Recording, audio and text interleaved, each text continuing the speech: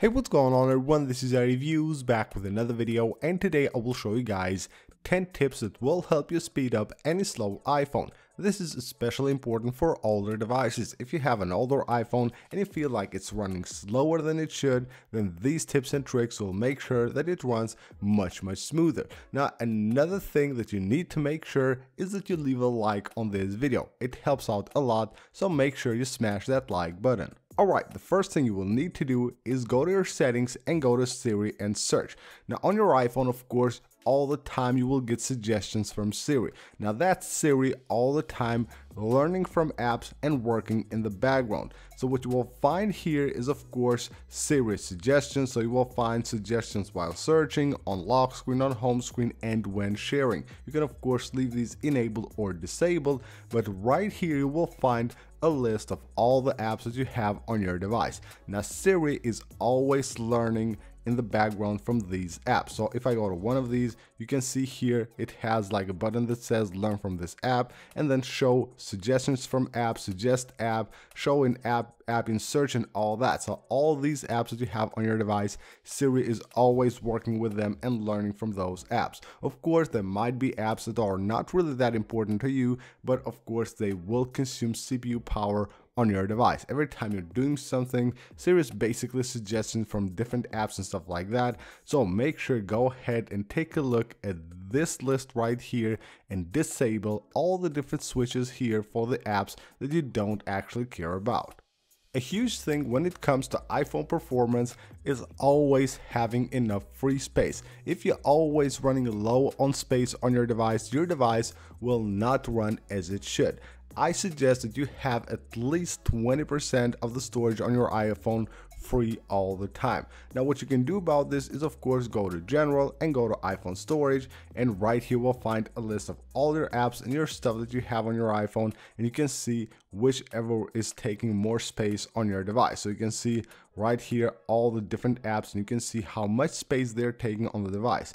Now you will see right here things like these apps that are actually taking a lot of space, and you can maybe delete them or just delete them and reinstall them. That way you will delete your data. You will also find recommendations right here like delete the recently album and all that. So you can see right here I have podcasts. Now if I go here, it shows me all the different episodes that I have actually downloaded on the device. I can go ahead and just tap edit here and delete them from here. Now just don't keep these episodes. You can of course always just listen to them offline, online. Now if we go back, another thing you can do about this is go to your camera settings, and when you go to your camera, make sure that you choose the right formats to take less space on your device. Now if you go to formats right here, you will find high efficiency. Make sure you choose this. The photos will be much smaller, and also don't use Apple ProRAW. That will take a lot of space. And when you go to record video, now this is important here. So if you choose 4K 60 frames per second, this will be the biggest file. Like 1 minute it will take like 400 megabytes. Now if you're just watching your videos on your iPhone and nowhere else, especially if you have an older iPhone, I suggest you just shoot at 1080p. Basically you won't notice the difference if you're just watching the videos on your device. And of course if you have a 4K monitor and all that, then it's cool, you can go to 4K, but if you're just watching them on your iPhone, you can save a ton of space by just recording at 1080p. Now with iOS 14, we have now a new redesigned section on the settings app. It is called App Store. If you go here, you will find apps and app updates, and you will also have here automatic downloads on cellular data. All of these basically will happen automatically if you have these enabled.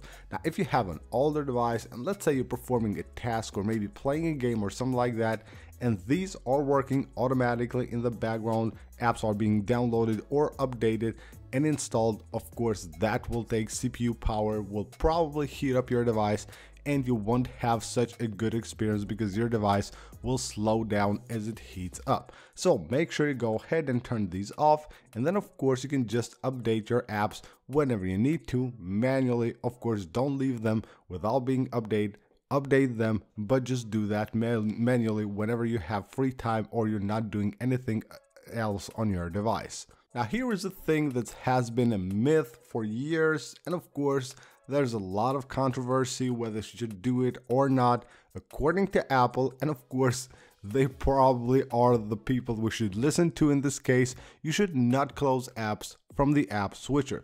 Now here I have apps on the app switcher. If I just open them, they're right there where I left them, and I can just go on and continue from here. If I close this app, it will basically start the app from the beginning. The iPhone will have to reload completely the app.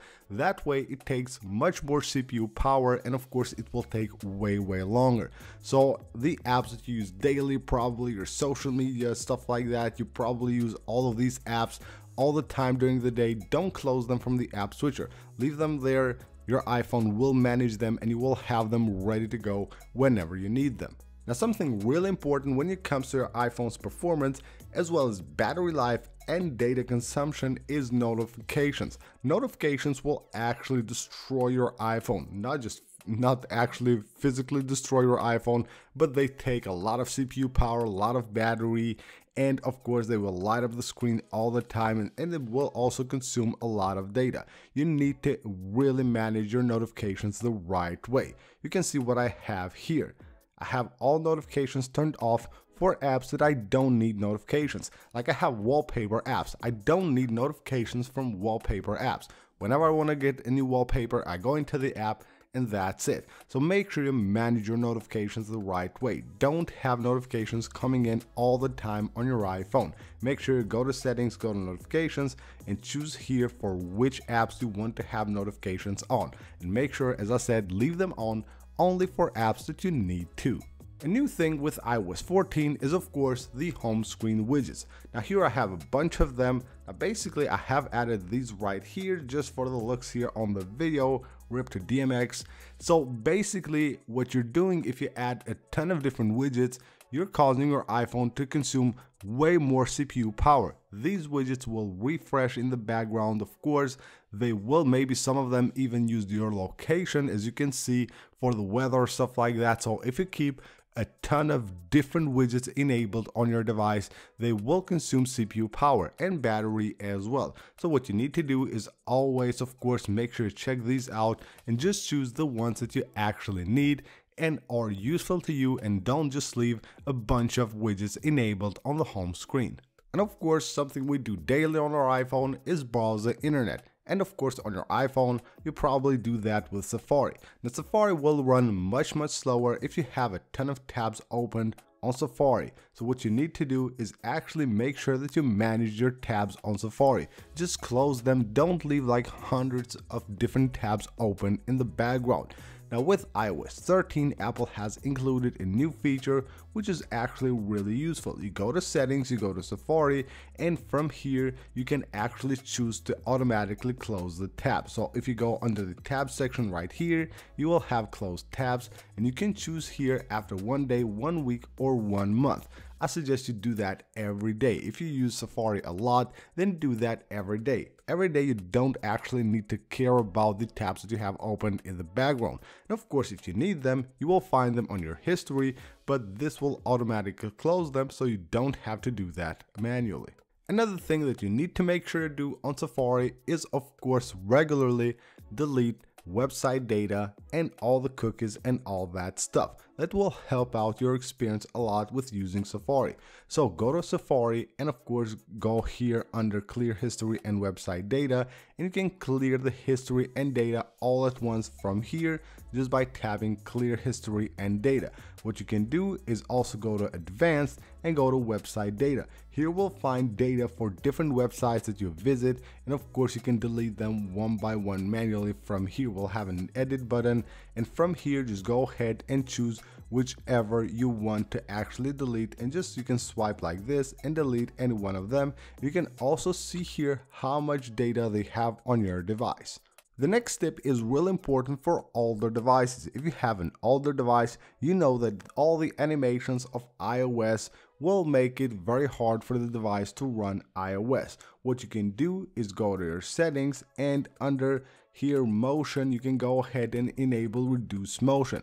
What this does, of course, it just disables all the different animations from your device. You will have this really smooth animation when going in and out of apps and stuff like that, but of course that will help your device a lot. It's really important that you do this, and of course disable stuff that you don't actually need, and that will of course help your device do much better. And last but not least is rebooting your device. Do this regularly. Reboot your device every once in a while. Every few days, make sure you reboot your device. Now you can do a forced reboot simply by pressing volume up, volume down, and holding the side button until you see the Apple logo, and then just release the button and wait for your device to boot up. That's of course the best way to reboot your device and make sure that your device will run much smoother. So that is it for this video, guys. I hope you guys enjoyed the video. Leave a like if you did, and also don't forget to subscribe for more videos like this, and I'll see you on the next one.